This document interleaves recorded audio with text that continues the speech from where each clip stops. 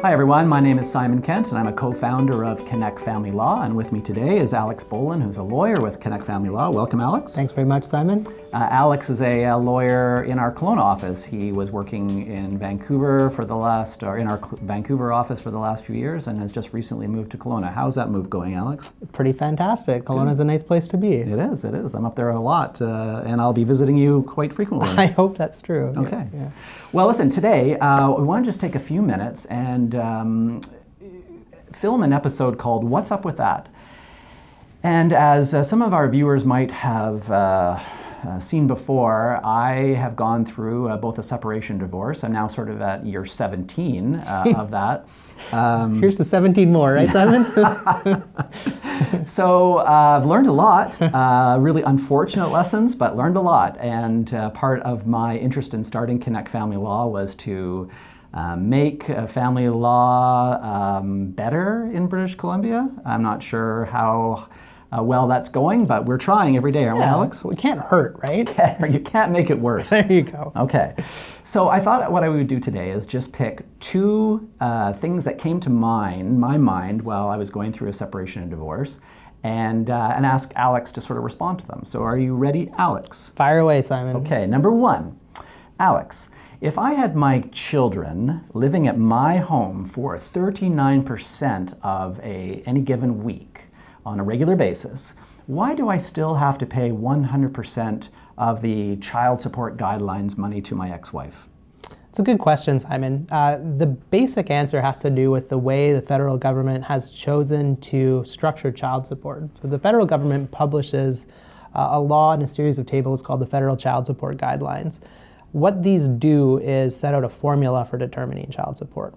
So in most scenarios, or at least most scenarios where one parent has the child the majority of the time, meaning at least 60% of the time, the child support is calculated simply by looking at the income of the person who's paying child support and the number of children. You look those two numbers up on a table and you'll get a fixed amount of child support. The court virtually never departs from that amount. It's pretty much set in stone. It gets a little bit more complicated when you have what's called shared parenting, and that's the scenario where each parent has the children at least 40% of the time. 39.5% doesn't cut it. It has to be at least 40% of the time. In that scenario, the court has the ability, but is not required to depart from the federal child support guidelines. Okay. So it can do it, but it doesn't have to, but it usually does. When you're in a shared parenting scenario, what the court usually does is figure out how much parent A would pay if they had the kids for full time, and then figure out how much parent B would pay if the other parent had the kids full time, and then set them off. Right. There are other ways of approaching it, but that's basically the way. The reason that it kind of works like this is that the government has made a pretty clear decision to favor clarity and certainty over any kind of like nuanced approach to things. So it's really trying to avoid conflict, and by making a really simple, strict set of guidelines, that's what it's trying to do. It doesn't necessarily succeed, because what you end up are controversies over that last 0.5% of parenting time, right? Because there's a huge financial incentive for one person to get over the 40% line and for the other person to push them back.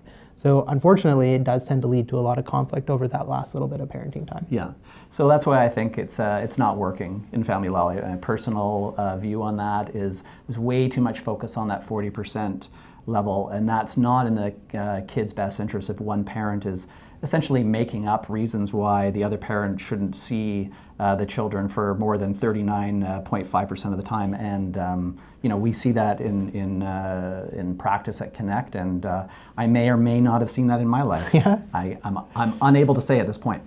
Okay, let's move on then to the second question, which is a question that sort of flows from the first question, and that is, when I was going through my separation and divorce, there wasn't a presumption that both parents would have the kids 50% of the time. What's up with that?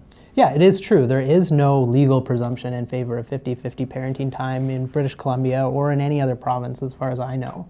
The only real law that the court is supposed to be applying is a test called the best interest of the children test. So what this means is, in every case, for every family, the court is supposed to look at all the facts and decide what kind of parenting would be best for the kids. It's not supposed to be bound by a preference for or against shared parenting. This is frustrating for a lot of people. There is, I think, an increasing societal consensus that something like 50-50 or shared parenting time is in the best interest of children. That's sometimes reflected in what we see from child specialists, at least in British Columbia. And I think the courts, although not explicitly, might lean that way as well. But as of right now, there is no legal presumption in favor of 50-50 parenting time. I know that there are some American jurisdictions where there is a presumption in favor of 50-50, and from time to time that's raised in Canada as being something we should move towards. There's been arguments made on both sides. The argument sort of against it is many people think that the court shouldn't be bound or restricted in what it's looking at, that it really should be looking at every case on its own merits.